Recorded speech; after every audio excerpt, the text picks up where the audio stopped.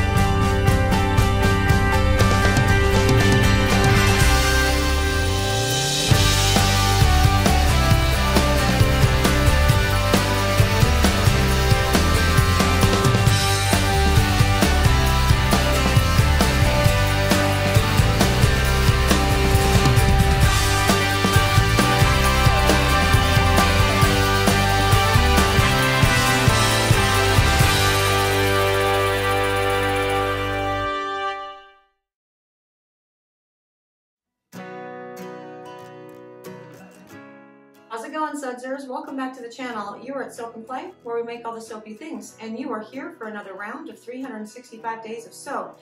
And today is a 1 of 2 part series for a recipe and design that GeorgiaMae has done, and it involves soap dough. So today, she is going to be making soap dough and showing you the recipe and the process behind creating a good soap dough. And then tomorrow, she will use said soap dough to make a soapy creation. Now, you may be asking yourself, what is soap dough? Now, soap dough is soap made by a cold process, like all the rest of my soaps, right? But the recipe formulation is such that it allows it to actually be pliable, like you would expect a clay, or, you know, not quite Play-Doh, more actual artist clay. So you can mold it and sculpt it into different shapes. Now, really the most important part of making a soap dough is going to be the recipe formulation. You need to make sure that you select the right oils to allow the soap to maintain some pliability. And GeorgiaMae is going to show you one of our recipes that we love to use for soap dough. So let's go check it out.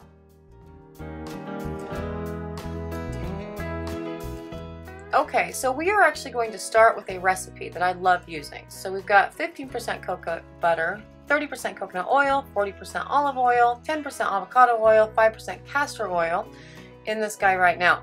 Now, all of those oils were selected for a reason. The biggest reason for the cocoa butter and the coconut oil is that neither one of them have super duper high amounts of stearic acid. They have some, but not a lot.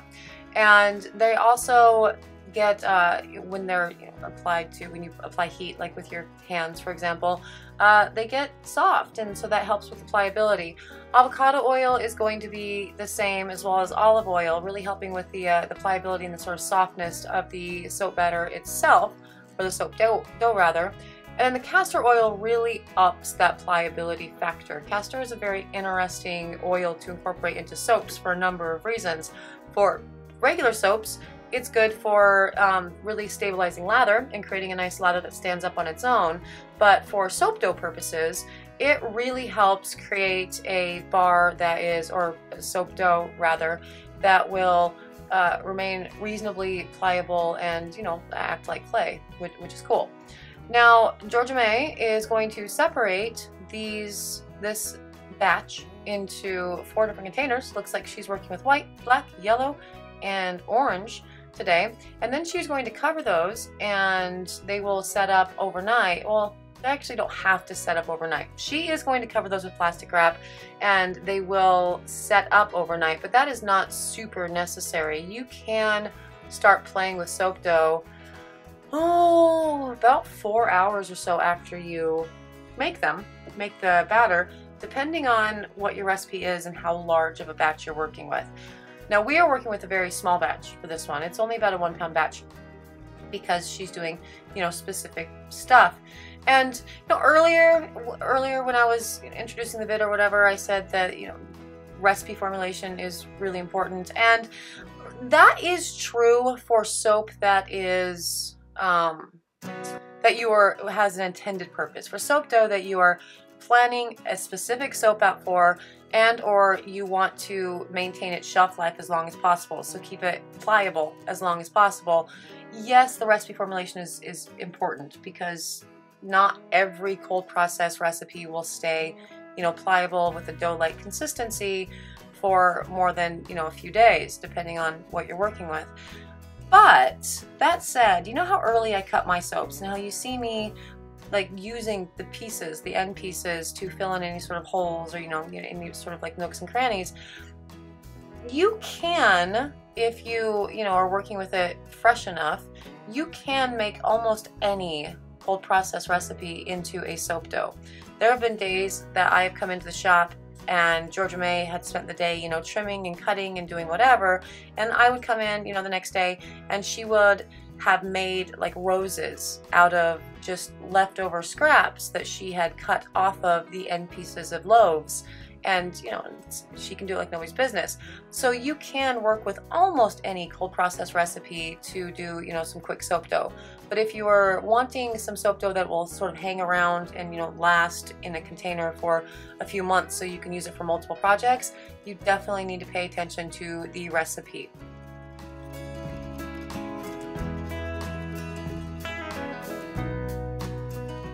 Okay, so these 4 containers have set up overnight, and they are ready to be turned out and kneaded, much like you would knead bread dough and do the thing. Although I don't really think you leave bread dough overnight unless you're making like one of those fermented bread things, like sourdough or something. I don't make bread. And anyway, this has set up overnight, and she is now going to work it into a nice workable consistency. And if you find out that the soap dough is too sticky at this point, you have 2 options. You can let it set up some more, or you can add a little bit of cornstarch, and that helps out. Again, it's the same concept as, you know, rolling out bread or tortillas or what have you. For someone who doesn't bake or doesn't claim to know how to bake and cook and do the things, I certainly know a lot about that. My mother is an excellent baker, so this just reminds me of the things that she does. But anyway, yeah, so you see, as she's continuing to work with it, and, you know, the heat and the friction and everything, it is molding this into a really nice consistency. It's beautiful. Look how, see, that's lovely. That's even, you know, more pliable than like an artist's clay. That's delightful. That's going to be delightful to work with. So that is a winning recipe formulation right there. She is rocking it live. Now, she is going to go ahead and cover everything up after you've kneaded it and worked it into, you know, a nice usable consistency for every color. And the reason for that is soap, cold process soap, as it gets air to it, it cures out and hardens. And that's, you know, the whole reason behind the cure time, right? Because soap in and of itself, within, you know, 1 to 2 days after pouring it, it's safe to use. Saponification has been achieved. There is no more lye remaining in the soap, assuming, you know, you have a well-balanced recipe, and it's safe to use. But the air is what's going to actually continue to harden the bar and, you know, get it to its final stage. And so when you're working with soap dough, you do want to keep everything wrapped. We actually wrap it and then put it in an airtight container, just to keep the pliability going, you know, as long as possible, so we can use it for, you know, multiple projects. So that is the reason for the rewrap. We do not want air to soap dough, and that's the opposite of what you would do with, you know, regular cold process soap, like a bar soap or whatever. You want to get as much air to it as possible, as soon as possible. But that's really the trick between regular cold process bars and, you know, actual, you know, cold process soap dough, is essentially the amount of air that is allowed to get into the soaps. And so we're working on not exposing this soap to the air until we absolutely have to. Now, all of these colors have worked really well together. Like, I mean, this is a really, really good consistency for soap dough. She's going to be able to do a lot with it, which is good, because knowing GeorgiaMae, she is going to do a lot with it. Her soap dough creations are never simple. Oh gosh, yeah, they're amazing. It's just they are absolute artistry. And she got into a big soap dough kick, I don't know, about 8 months ago or so, and decided to do the entire fall line in a Wizard of Oz, theme thing. And these bars were so super themed. There were leaves and tree branches and witch hats and broomsticks and the yellow brick road and poppy seeds and poppies, and it was incredible, but also an incredible amount of work. So for that, I think, soap dough for an everyday, this is what I'm going to do for my soaps all the time. It's quite time consuming. It's definitely a labor of love to do the soap dough thing, which was one of the reasons why I never got into this, because it's a lot. You put a lot into this process right now, just the kneading and the prepping of the soap dough, and then you have to turn it into something else. Now, sometimes you can do it, and this is how I do soap dough. I use little tiny molds and do the thing, and that's awesome. And so you just press the soap dough into the little molds, and then you have like your leaves or whatever. But I don't think GeorgiaMae is really happy with that sort of usage of soap dough, because it's like, what is the point of using soap dough over melt and pour, or even a liquid cold process recipe, if you're just going to use a mold? So she definitely goes all out with the actual literal building, just like with clay, of all of her soap dough creations, and it is a sight to behold. So I am looking forward to seeing what she does with this beautiful soap. But as you can see, the soap dough itself, it's good. It's pliable. It also holds up on itself. That is a lovely recipe.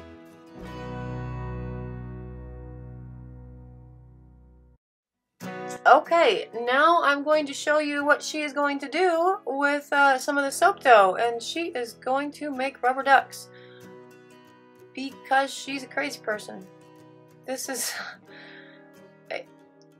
whatever. I really just should stop talking at this point and just let the music play and do its thing, because honestly, watching her in this environment and making of the soapy things, it's very therapeutic, and my voice is not therapeutic, but also I don't know how to stop talking, and I want to ooh and ah right along with you. So she is making the body of a rubber duck, and ooh, maybe that's the head. I feel like that's the body, and she is going to make the head, I'm assuming, out of this guy. And see how, she's so good. She's so good at this. She just, oh yeah, see, head. Yeah. Now, she's going to use a little bit of water to actually act as glue to stick one piece to the other. And so as it cures out, as the air continues to be exposed to these little ducks, the water glue will help adhere the, heads to the bodies and keep it, them together. So we don't have any beheaded ducks, because that'd be terrible. Really, that would not be, that'd be a fun thing. And now she's going to take her yellow and probably make some wings. That's what I'm thinking she's gonna do. Now, you notice how she took the soap dough and put it right back into the stuff that's wrapped up? Yeah, do that. While you are making these soap dough creations, only take out the amount that you think that you're going to need and keep everything wrapped up for the reasons that I mentioned earlier. You want to keep air away from soap dough so it will stay, pliable and, clay-like as long as possible. And yeah, she's totally making the wings on that, and that's just so cute. That's going to be awesome. And I'm going to assume that she's also going to use some water to adhere these two. Yeah, look, there we go. I am literally watching this for the first time right along with you guys, so this is, it's fun for me as well. And look at that. Isn't that the cutest little wing? Oh my goodness. The things she comes up with, I swear, it's just, that's just so cute. And she's good at it too. If I tried to make a duck, it would not go well. Not at all. She makes really cute animals though. She did cows once. Really cute cows. Like, they were adorable. They were like, you know, like the black and white Jersey cows. And they even had like the pink udders and these happy smiley faces, and it was amazing. And she did pigs too, that she put in like looks like a pig in the mud soap.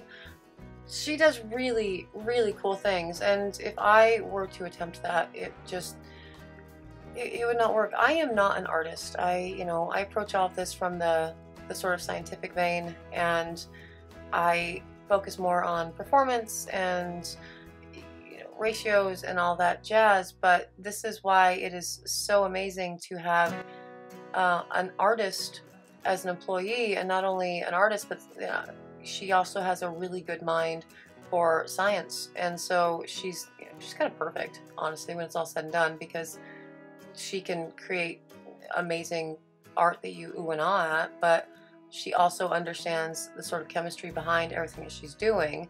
So it will be more than just pretty. It will also be a really awesome, batch of soap.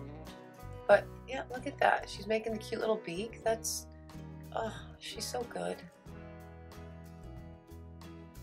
And the detail work that comes into this stuff, it's absolutely wow.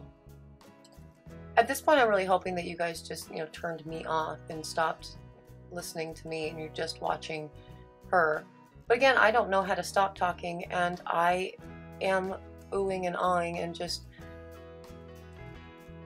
absolutely blown away at the stuff that she's doing right now. So I'm just gonna keep talking and not giving you guys anything of real, value to say. Just, it's cute. She did such a good job.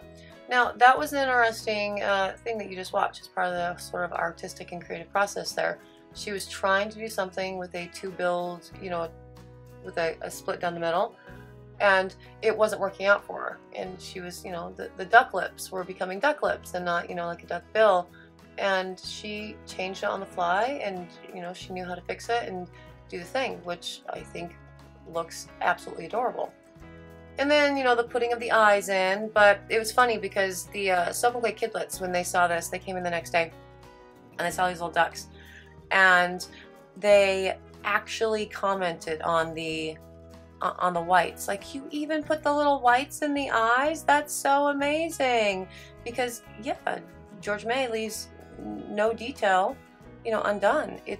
She's just that good. She actually is a pro at putting all of the eyes, painting eyes onto the pottery that we do for the paint your own pottery stuff when customers come in. That's so cute. She fixes everybody's creations though, because nobody knows how to do eyes, and she just fixes it all to make it all, perfect, and make sure that the clay, the painters, they walk away super happy because their creations are awesome. And now she's just gonna make a couple bubbles for the ultimate vision that she has, which we will show you tomorrow, of the actual making of the soaps that these cute ducks and bubbles go into. But for now, that is day 74. That is a soap dough recipe. That is a portion of her awesome creation, and I cannot wait until tomorrow to see what she does with that and how amazing her duck soaps end up looking and smelling and doing. And there you have it, soap dough. Now, I'm really looking forward to seeing what GeorgiaMae does with this tomorrow, and you should too. So definitely subscribe to the channel and make sure you get that notification so you can come back and see what soap recreation she'll be making. I guarantee it will be awesome. The last time she did soap dough, she started out with little pigs in the mud, and she created actual little pigs that went into the top of a slab soap. And then she also did a cool Wizard of Oz series where she made hats, like witch hats and broomsticks, and the yellow brick road and poppies, and that was intense. She's done really cool things with soap dough, and I cannot wait to see, what she does with this. And again, you should want to see that too. So subscribe to the channel, Come back tomorrow. We will show you all the awesome things. If you are interested in following me on social media, you can do the thing. I'm on Facebook, Instagram, and Twitter. And if you're interested in seeing, you know, what I have in my line right now, you can do that as well at soapandclay.com. And yeah, that's going to do it for me today. Thank you so much for joining me for another round of 365 days of soap, and I will see you tomorrow. Bye.